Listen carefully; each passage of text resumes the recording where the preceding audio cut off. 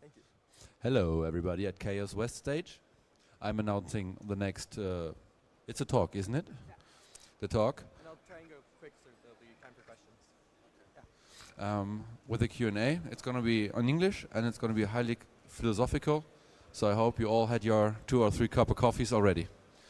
Please, take the stage. Thank you. Hi. So my name is Anders, and I'm a psychologist. So I do computers also, but it's not my main thing. So I was trying to think of how I could participate in this hackathon in more of a hacking context. And I realized that I actually do a lot of hacking already because I study teaching and psychology. So teachers already hack their students. In the word pedagogy, how we teach, how we handle children, how we teach people. What is actually happening when you're teaching is you have to convince someone of a new perspective, and you have to upgrade their perspective somehow. And what counts as correct or counts as an improvement in someone's perspective is very contentious, and that's what people argue about when they're talking about curriculum. But in terms of actually how to do it and why you might want to do that, I'm going to look at how you might hack an existing worldview in order to compromise it, and then you can install a new upgraded worldview. So my research professor in my graduate program was Rand Spiro, and one of his major theories is cognitive flexibility theory.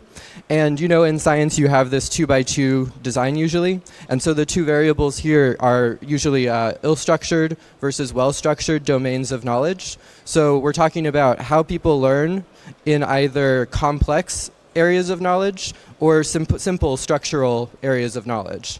And what his research found is that if the knowledge is well-structured forms of teaching that knowledge are highly effective. If it's simple knowledge, you can teach it in a simple way and the students will learn it correctly and remember it. But if the knowledge is complex and messy, and it's about making interpretations, or it's about judging maybe complex medical information and making a judgment call, then you can't train the knowledge in a simple way because it's not simple knowledge. And if you do that, people will end up with misconceptions, which damage their ability to access and use the knowledge. So if the knowledge is ill-structured, you have to crisscross the knowledge landscape back and forth and get it from many different angles, many different slices of the same knowledge. And then it will actually allow the person to form a robust cognitive network in their learning. So just like our ego has defense mechanisms, the partial, inaccurate misconceptions or any type of knowledge has some resistance to being changed, because otherwise our minds would be changing a little too much. And my professor also theorized this as knowledge shields. So these are basically just defense mechanisms that kick in. You might misinterpret something. You might recall something that is related but not actually the same thing. There's a whole list of like 30 different specific knowledge shields that he identified. So this is another piece of the puzzle, is if we are trying to learn something new and it triggers our existing knowledge in the networks of our brain, then those networks come online and start to process whatever information they've already learned in the past. So it might block taking in new information or updating those networks. So what this sets up is that we're actually, so this is using the contemporary vaguely network model of the human brain and how it stores knowledge as some type of immanent network or representation. So what this sets up is basically you have a network and you're trying to basically attack this territory and invade and infiltrate and colonize this territory with some type of new structure, some new pattern or network. So there's a whole bunch of different strategies you can use in that. You can surround, you can divide, you can weaken the foundation, you can come in from different angles and see different ways to infiltrate someone's existing learning and compromise it, basically. How are you going to convince someone or really convince their brain that this knowledge is outdated and needs to be up to date? So something really interesting that happens in one of the most effective ways of changing perspective is using abductive reasoning. So, inductive, deductive, and then there's also abductive reasoning that abducts the current thought. And it's the question is, what could link here? What could be about this? And so then the way that works in the brain is probably through spreading activation and possibly even backwashing from the postsynaptic to the presynaptic neuron. So we're seeing, like, this is how creativity works in the brain, is we're seeing gradual spreading of priming and the priming and activation of related material that surrounds literally the schema in question. So we're moving out into a broader perspective or a broader worldview. And this is a really effective way of changing a perspective, because when a worldview becomes abducted into a larger worldview, it has a rich interconnection with the previous worldview. And what you'll see is that in a genuine shift of perspective, you have a shift in your subjectivity and your language. So if you know, and we'll get to an example in a second, but if you are seeing something in a certain way, and then you have a shift in your perspective, you'll literally feel and see a kind of shift in how you're seeing the world around you. So your language will actually shift, and your language will be reinterpreted. Your subjectivity, you'll have a pivot in your experience of the moment. And then I want to maybe get to this later, but it retransversalizes the replicativity matrix, which is basically like how your brain thinks diagonally, will become up to date. And that's hard to talk about because it's not a thing that makes any sense. So how to abduct people into new worldviews. And one of the most effective mechanisms is allegory. And the etymology of allegory, it comes from agora, which is an open space like a public market, and then alla, which means different or something else. Like aleatoric is like environmental sounds or whatever. So allegory means we're speaking publicly about something, but really we're speaking about something else. And that's right in the word. I love etymology. So when you have a story, and that story is actually tracing the contours of an existing network, you are mapping out your existing knowledge network, and at the same time applying different possible upgrades that link together into a higher order framework that collectively abducts the old network and makes robust connections previously back to the original network, so that the new network is more stable. So like that. So, wait, what is this? Yeah. So that was kind of the first half, and that of this talk, and that is hacking worldviews. So how do we infiltrate a worldview and then change it to something else? I want to make a bit of a distinction here between worldviews and abstractions. So abstractions being concepts about concepts, how we think about our thought and how we maneuver and utilize these concepts, which is itself determined arguably by another concept. So whereas hacking a worldview is a very practical approach where you're thinking, I have this person and I want them to see things differently. And it sounds so evil, but really this is from an educational perspective. Education means to lead out. So we're trying to lead people out of smaller perspectives or more limited perspectives into larger and larger, more inclusive perspectives that can also include the opposite of whatever they're thinking, for example. So whereas that's very practical and applied, hacking abstractions is very abstract, and it's more cognitive. How can we redesign a concept such that it is a more effective or more sticky concept than an existing concept? So this gets into the nature of critique, and I've studied a little bit of critical theory and post-structuralist critical theory, and I'll mention a few names later, but basically there is. This is a good distinction. So the distinction between two types of critical theory. There's normative critical theory, and there's provocative critical theory.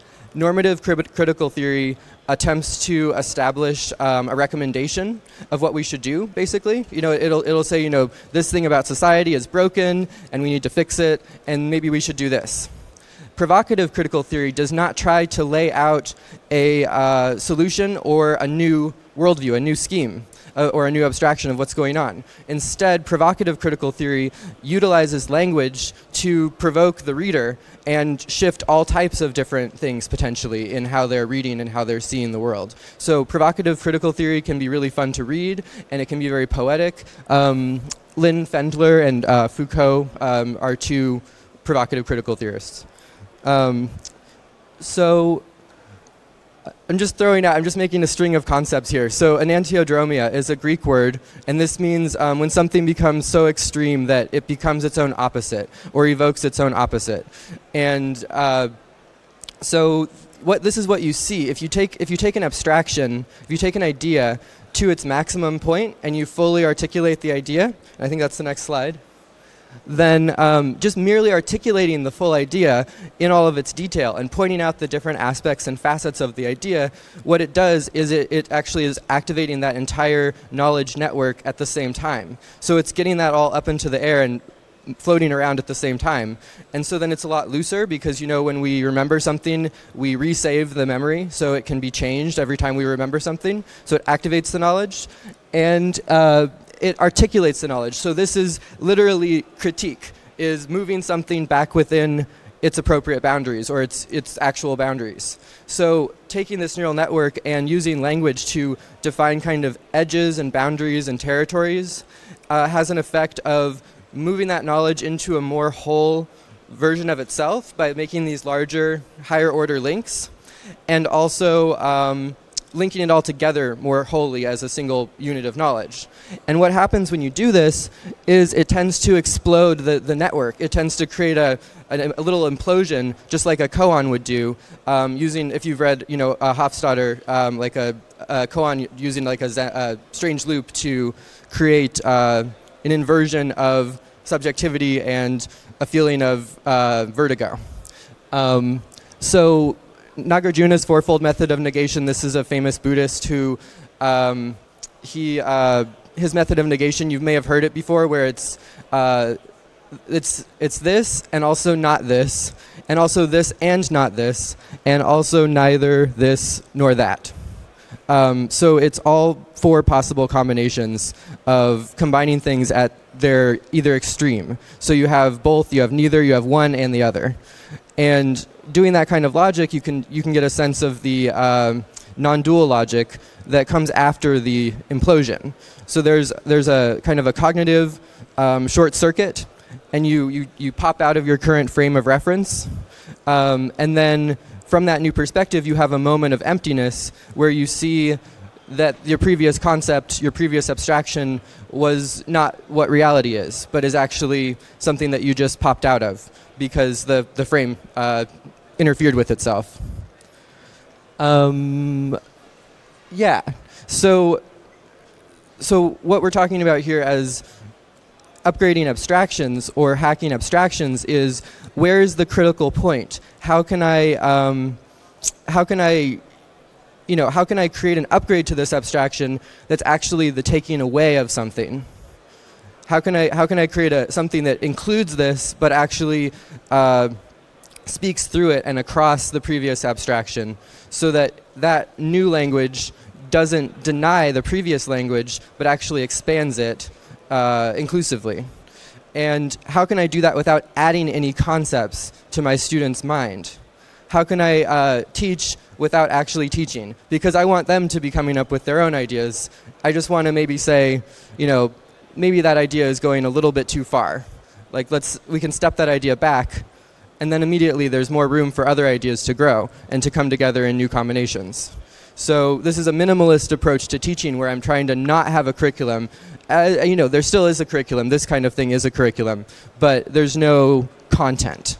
Rather, it's more the apophatic approach that Nagarjuna and Zen Buddhists in general take, where they tend to not provide solutions. They tend to be more like provocative critical theorists, and they tend to, instead of solutions, just do strange gestures, provocative gestures that interfere with the existing modes of knowledge and the ability of those existing networks of knowledge to continue making sense. Because then they stop making sense, and the student has to actually think about what might make sense. Oh. Yeah, so what we can do now is we get into like the meme wars, and all of that is predicated on how memes spread and how ideas spread. So if we can design effective abstractions that go beyond the current abstractions, we can reliably design memes that will be more likely to propagate and more likely to have certain effects that we can see in advance, and more likely to have positive effects because we'll be designing better ideas for people. So let's see.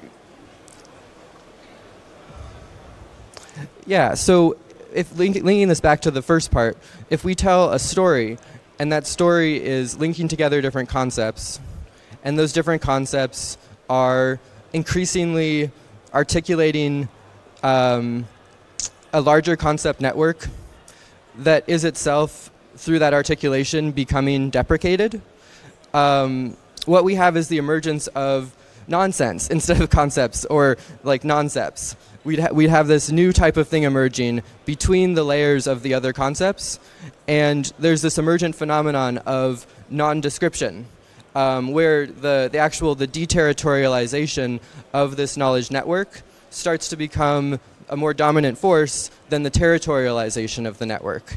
So the wisdom starts to overpower the knowledge, you could say. The flexibility of the thinker starts to overpower the hold that the individual concepts have on the thinker. And that happens through this creation of rich, complex connections that crisscross the knowledge landscape in many different ways. And specifically, if we're talking about a single event, often some kind of abductive process that includes and involves the current mind in the new perspective. So I'm going to stand over here for this. There's possible applications, and some of these are literally applications. I'm working on a contemplative mobile app that's just something really basic where you can type in words and they float around, and so you can contemplate. You can allow your mind to wander, but you can go back to the screen and remind yourself what you were thinking about. So this lets you, prime yourself and explore your own associations. Also, in general, like this was something my professor was working on, and he was doing these video mashups. Like he took some really famous movies and he cut them up into little tiny pieces and then tagged them really robustly. And then you could actually search for a tag, like if you were writing an essay or something, and you could very quickly watch all of the clips with that one tag. So you would be rewatching the movie thematically in these little, crisscrossing back and forth. But something that's even more exciting, I think, here is if we could algorithmicize this type of protocol upgrade as a protocol, then you could make self-upgrading protocols. Or you could make like a storytelling AI. It wouldn't be an AI, though, because it would have basically a simple math of how to apply different transformations in different contexts in order to produce certain types of concepts that would involve certain types of readers. So you could create a therapeutic storytelling bot, basically, that would actually understand, in a sense, where you were coming from, because it would take in some type of background information and then process that according to what it thinks your current concepts are and how it thinks it might be able to sabotage those by exposing them to each other at specific points. So this gets into what would that logic look like if a computer could process this type of storytelling logic. So it's not a limited alphabet. It's not an alphabet of 26 letters. If you split the seasons or a narrative with rising action, falling action, rising action, and then a climax and a denouement, then you get something where you can map all types of cycles onto one wheel. But how many slices should we cut this pie into? The English alphabet has 26 letters. The Norse alphabet has 24 letters. Hebrew alphabet has 22 letters. There are 4 seasons, 7 classical planets, 8 or 9 actual planets. So how many different alphabets do we need? How can we go from an alphabet that has 4 letters to an alphabet that has 5 letters? If we have, conflict, resolution, conflict, that's not a complete story. So we would need to have a conclusion and then have another conflict, or a stage that's a conflict and a resolution in one step if we only have 4 or 5 steps. So this is super abstract, but I'm trying to talk about how you could build an abstraction processing engine that would be able to reliably build executable wetware upgrades for people, so they could see things in a new way and have a reliably more open abstraction. So if you're interested in these topics, here are a few things you can read or look at. I wrote an essay that's on my website, Infiltrating Misconceptions, where I talk a little more about how the neural networks might work for this. There's also the Glass Speed Game by Hermann Hesse. He won the Nobel Prize for that. Santos Bonacci. If you thought the previous slide here was interesting, then Santos Bonacci would delight you. He just rambles for like an hour and a half about that. And also ccru.net is amazing. The numogram, I'm writing a book on the numogram. It's on my website also. And then The Politics of Aesthetics by Jacques Rancière. He talks about the distribution of the sensible and a redistribution of the sensible, where we suddenly perceive a new way things could be, or a new boundaries about what we're able to actually speak about. And here's my contact information. My website is myname.com. I'm working with Holo on HoloChain, and that's a fully distributed peer-to-peer application ecosystem. So it's like micro blockchains for that. And we're running an Indiegogo campaign that's going really well. And I also have internetschoolofmagic.com. I'm one of the many co-founders of the Internet School of Magic. And so you can read classes about unfortunately, not the transversal replicativity matrix, but you can read classes about some of the letters of that alphabet. Yeah, thank you. Woo! Thank you very much, Andrews. We now have a Q&A. Is that cool? Yeah. Yeah, that would be great. If anyone wants to ask questions or raise discussions points, please. I can talk about the transversal replicativity matrix. Maybe. So you said this sentence, how can I teach without teaching? Why is this of motivation for teachers? That's a really good question. I guess I have 2 answers to that question, and they're both about the way curriculum works, where right now teachers are used to convey someone else's material, someone else's content. In almost all school systems, they're just basically using the teacher as this puppet. And they should not be used that way, to replicate someone else's ideology. And so, first of all, if we were going to do a better system, if we were going to allow teachers to actually teach as human beings primarily, what would that look like, and how can we learn that skill? And then second is, given the way things are, how can we teach without teaching? How can we teach this curriculum but actually be teaching something completely different? While we're ostensibly teaching about history, we're actually teaching, something. History, that's just an example because it's often taught in a boring way. But what if when we're teaching about history that would normally be boring, it's actually really interesting, and or teaching something entirely different about how to think and how to be in general? Which is what good history teaching should be like. Thank you. And the other question is, I'm interested in learning. Can you give me some hints how I can learn stuff that I'm interested in very quickly? Can I hack myself? Yeah, my research professor's favorite method for that was to use Google to explore the deep web. So looking for specific really specific keywords, really specific articles, and very rapidly going through a lot of different questions that you have. So asking yourself questions and pursuing your line of questioning rather than pursuing the reading and the links that you find. So always going back to Google right away and asking the next question that occurs to you. And you can very rapidly iterate your learning that way. Yeah, that's one idea. That's cool. Any more questions from the audience? What do you think would be the best ways to measure the effectiveness of your interventions on worldviews? That's a very empirically framed question, and I like to deconstruct that type of worldview. But let me answer your question, because it's a good question too. I started designing I called it SUP, because it was like a subtle user probe. And so it's a little, it's like the Cortana thing they have in Windows now, the little box where you type stuff in.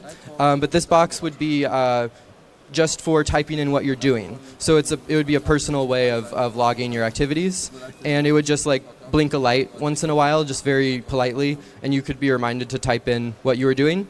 And then over time, you would be able to use this to kind of connect different contexts together and see how your connections of contexts are changing over time. So this is not an easy thing to measure. That's a really hypothetical, subtle experiment you could do that might have interesting data, or it might not. Another example that's similar to that is you could, for example, you could compare multiple users' search history. So you could compare, just say 2 users' search history, and the user that's more likely to be using more higher order abstractions, you'll see more, even if you just did a simple statistical like correlational measure of how related their search terms are over time, the person who's using higher order abstractions will more likely have higher correlation amongst their questions that they're asking Google or whatever search engine over time, for example. But yeah, it's really hard to measure. And I think also effectiveness is close to the root of like the issues in public education systems, where if you can't measure it, then we can't fund it, and it doesn't exist. So, yeah, and I was in a PhD program for educational psychology and educational technology, and I realized, well, I won't say what I think about it, but that field is actually doing the testing. It's creating the tests. It's designing the science. It's designing the evidence that is then given to politicians to justify standardized curriculum and centralized education and testing systems. So there are particular people who are funded, who are well funded, and they're creating this paradigm. And they're using that language, so I try to differentiate the language from the people who are creating the problem. Great question, thank you. Did I understand you correctly that I should train my Google search machine to find better when I ask questions? No, I was saying that if you looked at someone's search history, they would probably, in theory, they are probably using more higher order abstractions if they have more correlation in their search terms over time. Whereas if they're just scattered, if they're asking a bunch of random questions, they're probably not working with a higher order abstraction. That's all. So if we have more questions, then where can we find you? Where do you sit? Do you have a Oh, I don't have a table. This is the first time I've been here, so I'll be wandering around. But my number is 3314, and if you contact me on Telegram, I'll respond same day, at least. Andrews, amazing. Thank you for this talk. Thank you so much. Thank you.